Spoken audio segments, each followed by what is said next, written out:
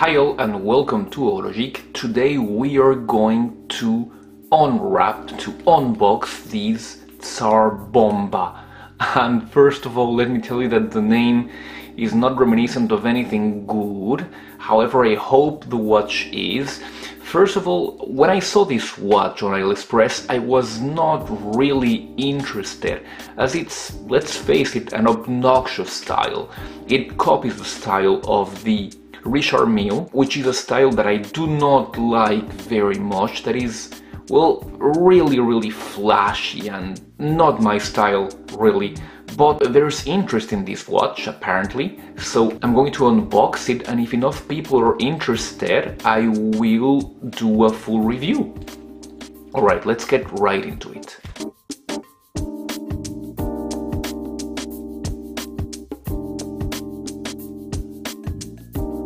Okay, the box. We have what appears to be a little bit better than a cardboard box, and you see that you have the Tsar logo and the writing Tsar Bomba. Okay, let's go. Oof, what happened there? Ooh, something happened. Oof. Yeah, it appears to have suffered during the travel. Okay. Alright. Wow. This is big. This is a big watch. Okay, there is no wrapping in here, which is a bit strange. Alright, we have, let's see what you get in the package. You've got the 2-year international warranty. That's pretty good, and is it signed? No, it's not signed. In good AliExpress style. And, well, yeah, you've got the warranty and instructions in case you should want. Alright, okay, let's not bother with these. Let's go directly to the watch. Let's see what we have here. Well, from a construction point of view, this looks pretty good. Let me tell you, the shape is the classic shape you would see on a Richard Mille, of course. Everything has been taken from Richard Mille, basically style-wise, with this tonneau-shaped case, with these apparent screws. Well, they're I don't think they screw anything, or maybe they screw just in part, but I don't think all of them are functional. With these, if you go to the dial with these split numbers, as you can see, check the 10, check the 8, check the 7, check the 5, all of them are split in half, and this kind of skeletonized movement. As you can see here, the movement has not been skeletonized, because this is a quartz movement. So you could, I guess you could make a skeleton out of a quartz movement, but that wouldn't be really interesting, would it? And the movement here is the Seiko VK67, which is a very good mecha quartz movement. All of the timekeeping functions are regulated by a quartz movement per se, and the chronograph is a mechanical movement. Let me show you. Alright, let's press the chronograph with this big pusher here. Okay, as you can see, the chronograph hand starts to move. Very good. And as you can see, you've got a mechanical sweep to that movement. I think it ticks 5 times a second. It is hard for me to say, sorry. Alright, but the thing with this movement, well, it operates like a usual chronograph, so you push the start-stop button and then you reset it to 0, but it has something particular.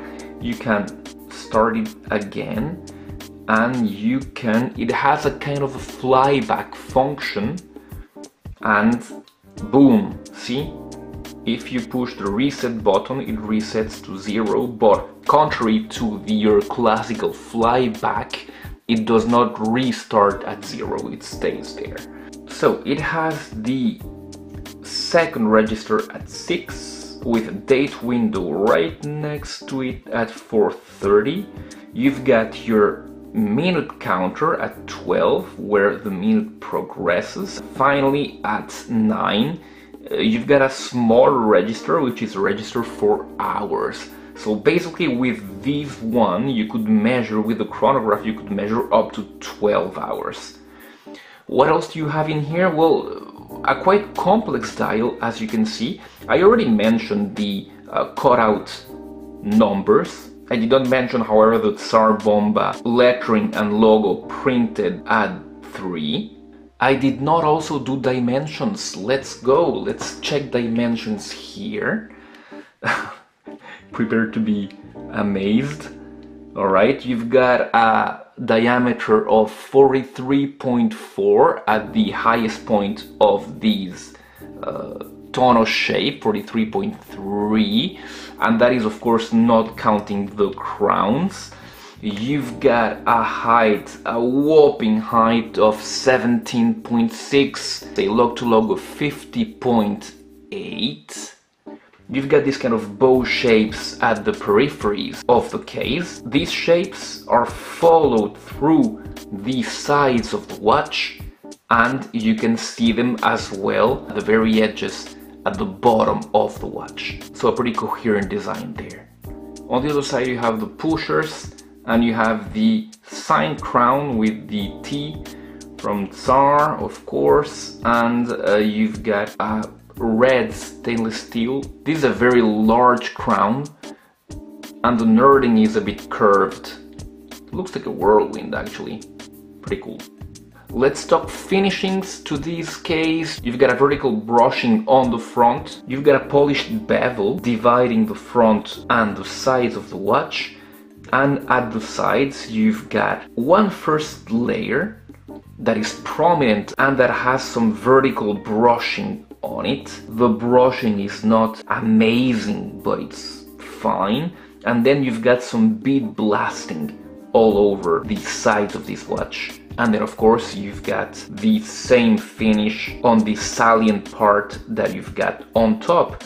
The bottom of the watch, and this is a good point with Richard Mille's, is that their bottom is curved, so they do conform to the wrist better.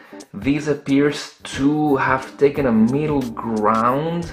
It is flat, let's say, for a few centimeters, and then it will curve at the end. We'll see how that wears. Let's check the back, and at the back we've got Tsar Bomba, again the logo. It seems to have been laser etched. It says all stainless steel, 50mm resistant, Japan movement, talking about the VK67, and sapphire glass. We will test that, don't worry. They say we have sapphire in here. Let's check that. And we do have sapphire. Wonderful. As you can see, this watch does have lume, however it only has it on the hour and minute hand. It would have been cool to see some lume on that outer ring, but well, that's nothing that we should complain for at this price point.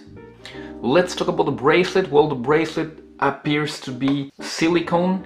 It is red in this instance. There's a blue and a black version, I believe, and they come matched with the other elements as well.